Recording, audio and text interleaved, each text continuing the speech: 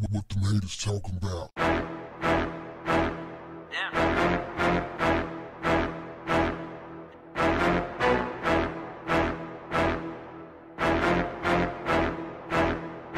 Man, who raised you?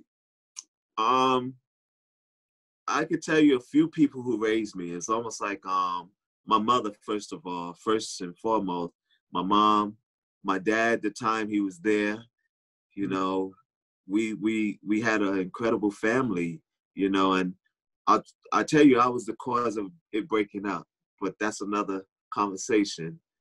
But when that happened, we had to, you know, fill in, you know, me, my brother, and my sister. So my mom, and then my uncle kicked in. And I don't know if you ever heard back in the day of a roller skating ring. I know you heard of Harlem World, which was the club. Right. It was a hip hop club that we had in Harlem. But we also had the roller skating ring that was in Harlem called Rooftop Roller Skating Ring. And we also turned that into a label. We signed Kumo D. And we signed Classical 2, Rap's New Generation. And who is we? B-Fat, you know, the WAP dads. So I did all of those records. So when we had that, my uncle Willie, who owned Willie Burgers, like if you seen Paid in Full and you seen like Rich and those guys pull up in front of a Willie burger shop, that was my uncle's. Wow. So he owned that. He owned the after hours spot up the street. He owned the rooftop. And he owned a bar. So I performed at all of these places. Because he was— How old are you at this time? 16. Right. 17, 18. And then I moved to the rooftop because he said, you can't be at the after hours spot no more. And that was the saddest day of my life, but it was the happiest day because he took me to the roller skating ring while they were paving the grounds and leveling, you know, the floors. Right. I was like, wow, this is so dope. I skate a little, so I'll be able to, you know, get my skills up. He was like, nah, this is not for you to skate. You gotta go upstairs. We put a studio upstairs. So this is all in my film.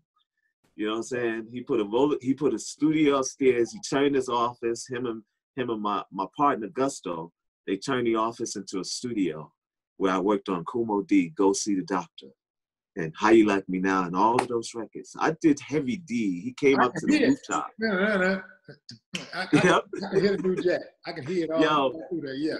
Did all of that stuff in rooftop, and then we had a situation where some guys was trying to extort us, and my partner was from the streets. Like he was a you know, the big homie from the streets, like Jay, you know, and he was very, very influential because he was one of the many that got out of the streets and went into investing into a roller skating ring and a few stores and all of that stuff. So he was my partner. And, you know, everybody, every kid from the inner city always look up to a street, you know, a street hustler as their, you know, their mentor. So he was my mentor. And Gusto taught me a lot.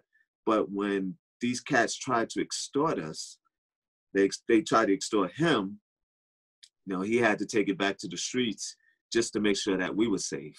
And he did that, you know, and we went back to doing rooftop records. And that's how we signed Kumo D to Jive Records. That was your first deal in the music industry? My first deal in the music industry was Kids at Work when I had Jerry Curls. Okay. we had Kids at Work when we signed to CBS Records. And that was through Gene Griffin. And then my second record deal was with a band that I was in called Total Climax. So I had 2 record deals at the same time, but it was no money. You know what I'm saying? Like they made all the money, and he was the guy that was supplying the goods to the guys in the record industry. So that was his relationship. You know, he bought the drugs so everybody can have fun, you know, like the Nicky Barnes. Right. He was like the young Nicky Barnes that went in, made sure everybody, and that's how we got our record deals from. That was a trade.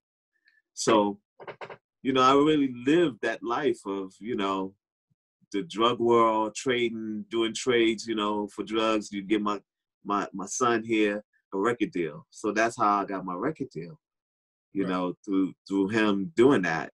And it helped us, you know. We got somewhere, and Of course, we couldn't go up against New Edition. It was the same time when they did Candy Girls. So that's when Kids at Work came out. But when I was with Total Climax, we got, you know, we got to gig places, but it wasn't as big as Guy. None of that was as big as, I really say Guy is my real first deal. What the haters talking about?